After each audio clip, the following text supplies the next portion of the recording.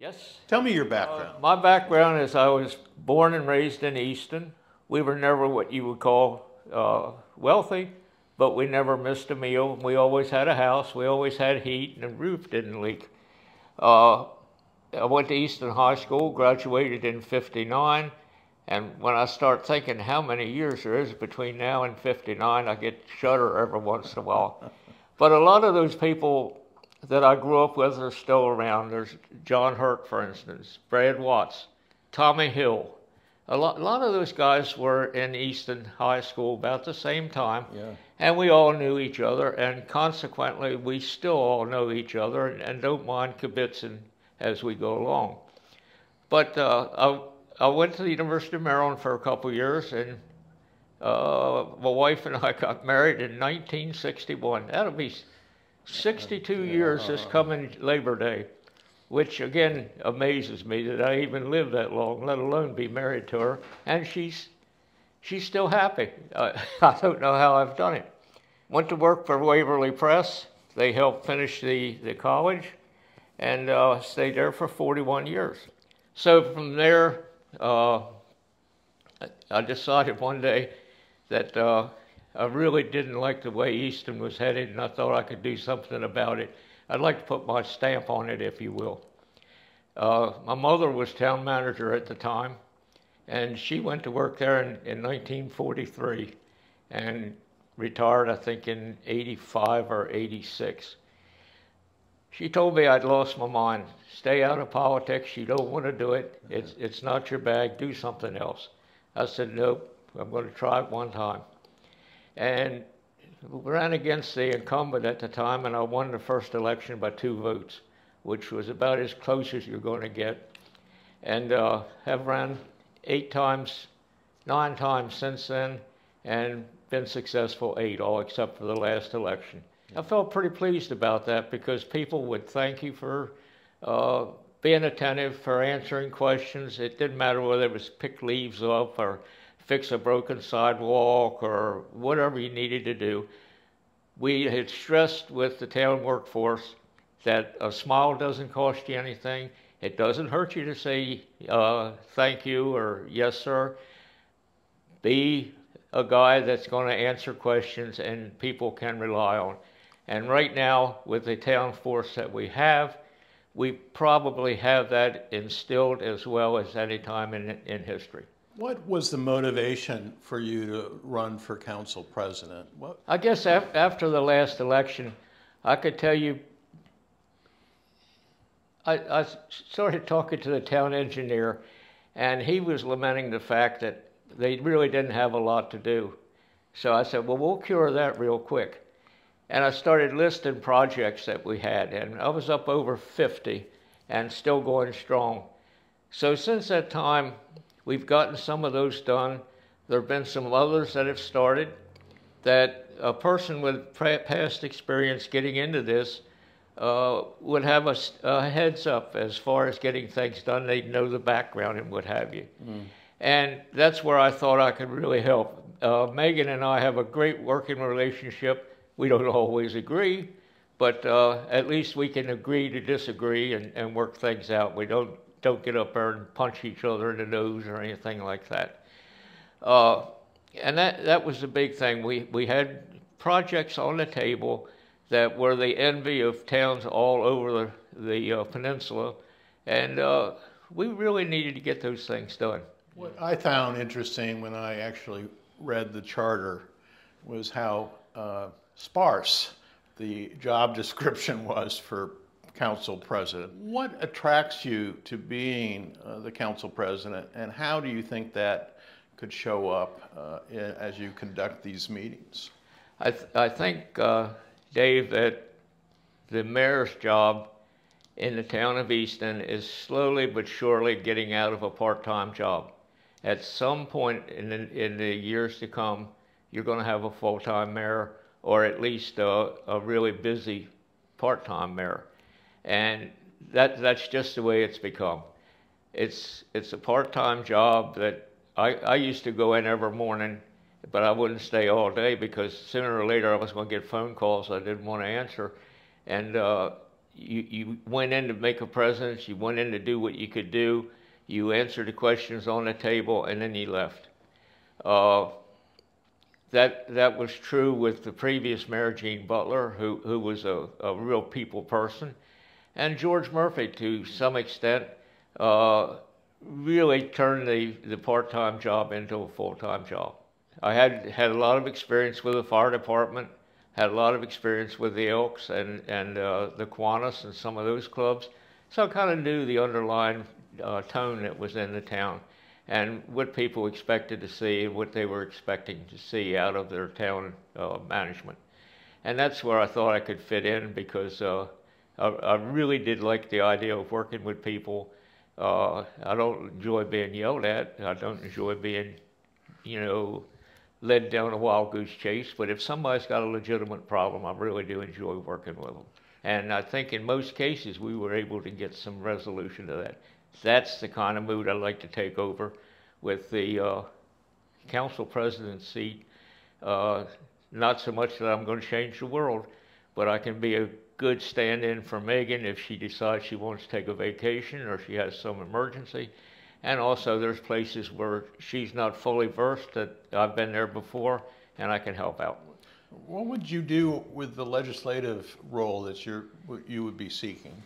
I think right now the council president's role is going to be mostly legislative, because the workforce reports to the mayor, and she has the control over that.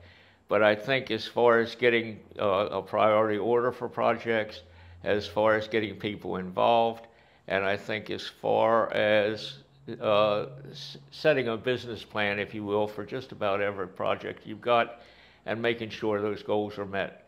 You can do that through the meetings, the ones that are publicized to the town, and you can also do that by getting up and going out and visiting the sites and seeing what's happening and what resources are needed and where you can help out. One thing that took place was Popular Hill Farm. It did. That was a wake-up call, I think, for this community.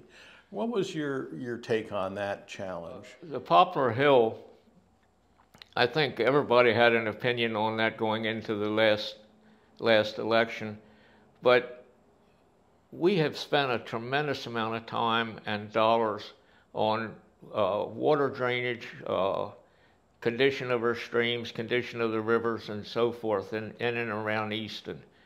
And to do anything that involves the critical areas process and would possibly affect the work that's already been done just didn't make any sense at all.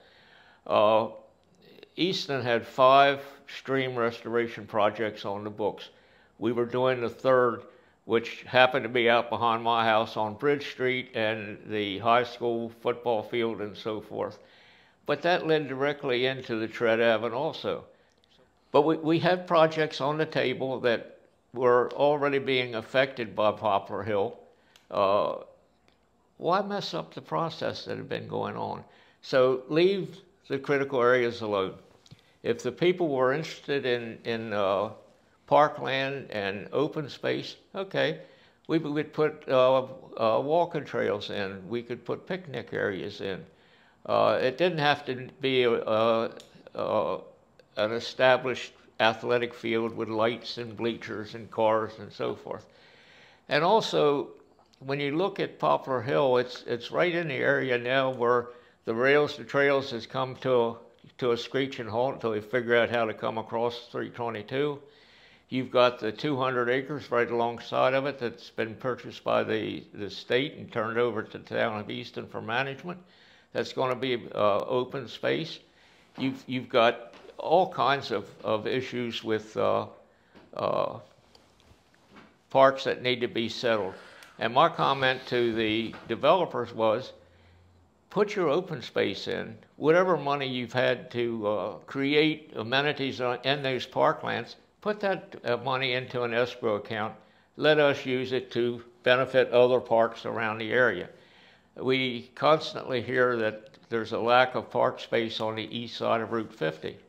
Okay, well, let's use some of that money to fix up the parks over there. And then when we talk about housing, how many do you want? What types do you have to have? Are you going to put a paramedic substation in there with the fire department? No commercial needs to be out there, I don't think, unless it might be a bank or a post office substation or something like that. But we don't want to commercialize it. And then you've got a very important issue with Oxford Road and what the traffic output's going to be on that road. Where does it empty into? Is it at Polly's Hill? Would you be near them with an entrance? How about the Easton Club? What's going to happen there? And there's a whole lot of questions that need to be asked, but I found more of those being asked kind of on the side and not so much in an open session where everybody could get a chance. I just did a story the other day where it was determined that from 2019 to 22, Easton had a 45% increase in rental costs. For sure. And so, the pressure's on, and, there are many different schools of thought about affordable housing. Some of them are that, yes, it's not affordable, and so go, live in Ridgely. And even if you're, a fire department guy, what's your take on all that? When I look at affordable housing, first off, you look at the Housing Commission of Talbot County. That's staffed only by people from Easton and St. Michael's. You've got to bring Oxford in, you've got to bring Trapp in. Everybody's got to share in this issue. It's a problem for everyone, so let's all get together and come up with a solution. I don't understand why the Housing Commission is working on projects in other towns when they certainly have enough work to do in the town of Easton. Where are we going to get available land that we can use? It's got to be within the town limits because of the utility issues. Everything seems to want to be pushed into the Easton coffers because of Easton utilities, which, bless their heart, I would tell them they do, everything they do is finite and done very well. And when the town of Easton and Easton Utilities go after a project by themselves, they usually win because they're kind of an unbeatable group when they work together, and that's the way it should be. That's the way it's set up. And it's an Easton, it's kind of a rule in Easton that we try to make the housing ownership not so much rentals, but own your own place and take care of your own place. And to do that, we found that the problem wasn't so much finding home ownership people, it was helping them fix up the houses that they live in. For years they've been in these places and they needed new windows, they need doors, they need roofs, they needed everything. And we were able to set up a program that provided very low interest loans to these folks to make the necessary repairs, get them back on the rolls and make things happen. So we've touched the surface. I don't think the affordable housing issue is going to be solved by putting up individual owner-occupied homes. I think you're going to wind up with a mixture of the homes, you're going to wind up with townhouses, maybe some condos and apartments and stuff like that. What else are you concerned about Easton? What comes to mind when you think of the priorities that have to take place in the next couple of years? What I see coming down the pike is the police department and the fire department recruiting that has to be done. When I've done the budget, we used to never scratch anything else that had to deal with training or safety equipment. We always provided what they needed. But the question is now, are you really respected as a police officer, a school teacher, a fireman, or anything like that? Not only in just an emergency case, but on an everyday basis. Do you speak to them when you go down the street, or do you walk across the street and get away from them? I say the police officers now, I have to keep checking records to make sure they're 21. 21, I guess that's a question of me getting older and them staying the same age or getting older at a slower pace. That has to be done, and we have to get the respect back in where it belongs. And does that take some work with the governor and his staff and above? Sure. I was talking with one of the local judges the other week, and they have the same problem, getting that respect back into the business. One isolated thing that came up last week, which I could put in the category of a micro issue, but it was kind of interesting, the conversation around the charging stations. Eastern Utilities contract is completed, and we all know that there are a lot more EV cars than there were when this program was started. How do you feel that's evolved, and what's the history behind that? That project was put in place with a private company helping Eastern Utilities out with the project, just to see if it had any ability to be used in the town of Easton. And invariably, when you get into doing things better on the utility line, you start running competition with private business. For instance, Royal Farms with their charging stations and some of the others. So we couldn't really continue running the one down on Brewer's Lane with no charge, no cost. But how do you take a gift and then you start charging dollars for it? There has to be some meeting of the minds there to get that worked out. And now that charging station is going to be near the proposed dog park that they're working on. And I can just imagine that people are going to park their cars there and charge them and take hours, and it'll be an issue. So it's not something you just say, well, tomorrow we're going to charge 10 cents a minute or something like that. But you've got to figure out what are you going to do with the waiting line. Have you got enough facilities there for people that are going to work? And then what is the actual cost that you can pass on to the customer? Yeah. Closing comments? You said it 100 times that Easton is just a great place to be and to raise a family. It's got the amenities that you want.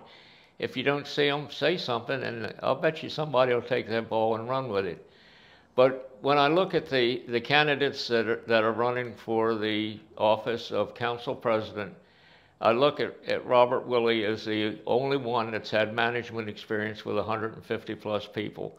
So I'm used to running that many people.